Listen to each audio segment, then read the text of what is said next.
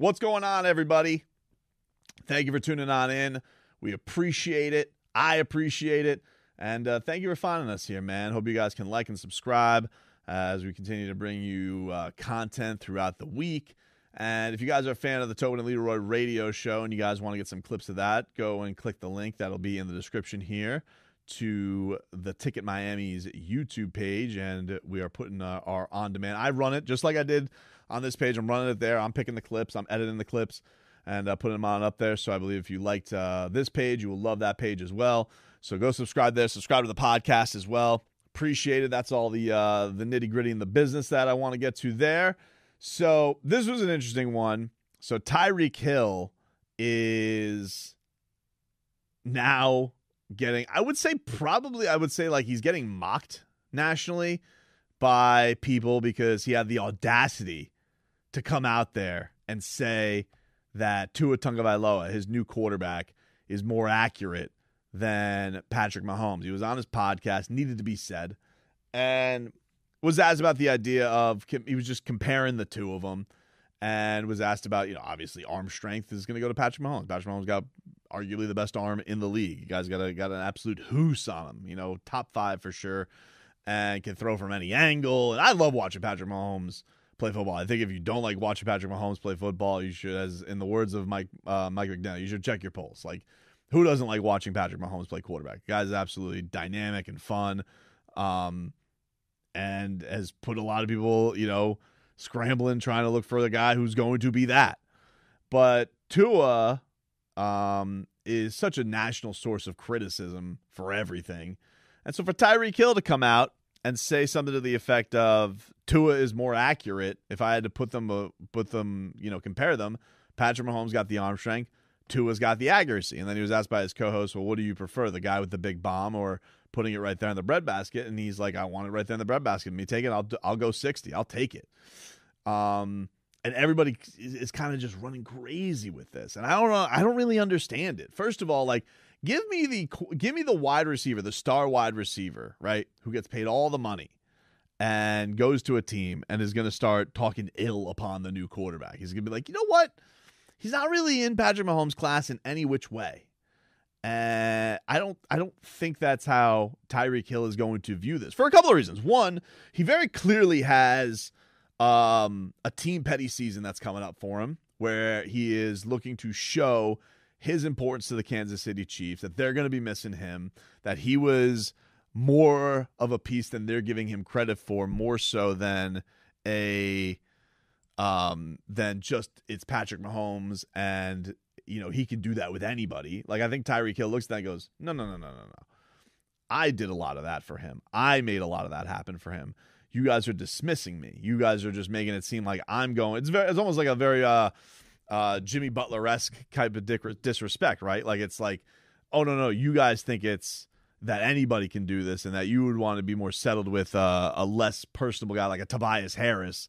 And I'm telling you that I'm going to Miami and we're going to do big things. People said to Jimmy Butler, you're going to go to Miami, you're going to retire. No one's going to hear from you. And I think people are kind of treating Tyreek Hill the same way. Like, you're going to go to Miami, you're going to play with Tua Tagovailoa, and we're going to forget about you. We're not going to talk about you like we talk about everybody else. Now, that being said, I have seen, like, the Dolphins receiving corps is getting the respect, especially playing with Jalen Waddle. I do see that tandem and that grouping get a lot of respect. I think it was Pro Football Focus put out it, and I think it was of the top cores in the NFL, it was Bengals, Bucks, and then the Dolphins. So it's not like people are disrespecting Tyreek Hill and his talents. People know how good he is, but I do think that people think you're not going to make a difference there. And he is telling you, quite frankly, I disagree. That's going to happen. And I'm going to go out there and I'm going to make a big difference, and Tua is going to be good. Talked a little bit this week about, like, the idea that Tua Tagovailoa is getting the support from this franchise that that was lacking last year, that wasn't there last year.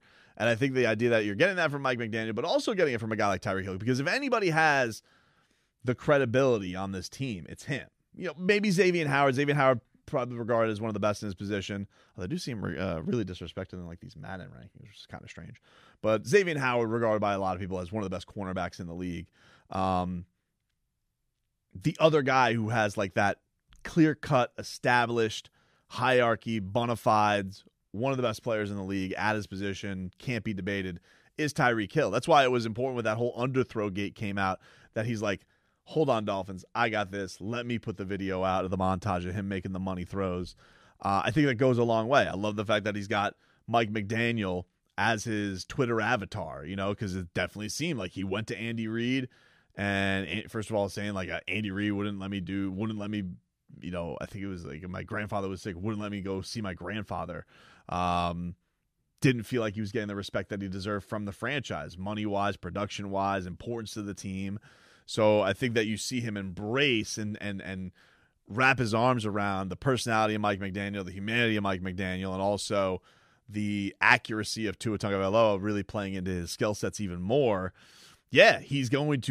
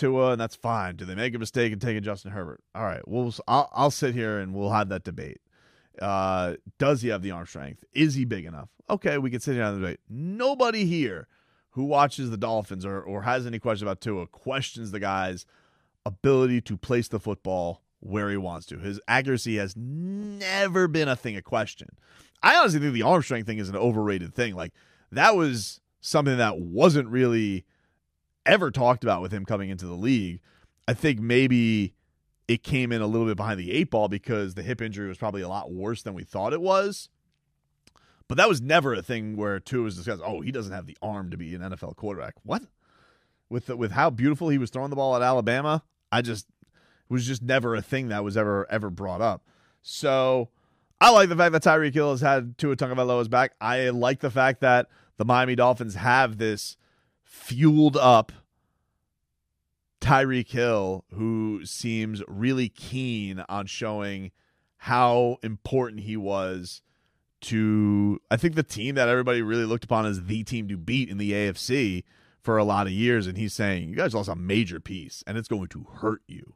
And it's going to be a big deal that you guys lost me, and it's going to be huge for the Dolphins that they have me. I mean, if you're not a Dolphin fan and you're not jacked up by having that kind of motivation on your side, like if you are a Dolphins and Heat fan, I think it's very, very Jimmy Butler-esque that what they have the potential of having here. Difference obviously is, basketball, one player can maybe make a bigger difference, and he does have to rely on his QB. But he also has a coach here who knows how to get the best, and knows how to get his best players the football, like he did with Deebo Samuel in San Francisco. So I think you have to have a great faith in that as well. And I think that he probably digs that from Mike McDaniel. That's why he is on the Twitter picture, dude. That's how he's got it going. So shout out to the Cheetah. I like the fact that he's got Tua's back in this whole thing.